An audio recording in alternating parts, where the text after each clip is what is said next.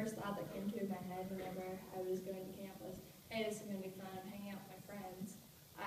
And I was like, I'll just get through the message. I'll get through these long, boring messages.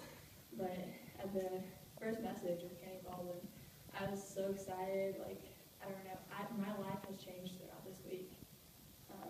I've grown closer through him. Prayer is and should be everything in a Christian life. I learned that with Dr. Casey this week.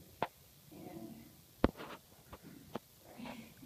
whenever I asked God to open my heart, he told me a few girls to witness to. One at school where I ignored to talk to God about, and one here at church where I just feel like I need to talk to them, and I feel like I'm just completely outside of them. And even though I haven't thought about going to missions, I strongly believe God has chosen me to be a missionary. Thank Bethany and all the girls for helping me figure out what I need to figure out, and most of all, thank God for helping me throughout this week.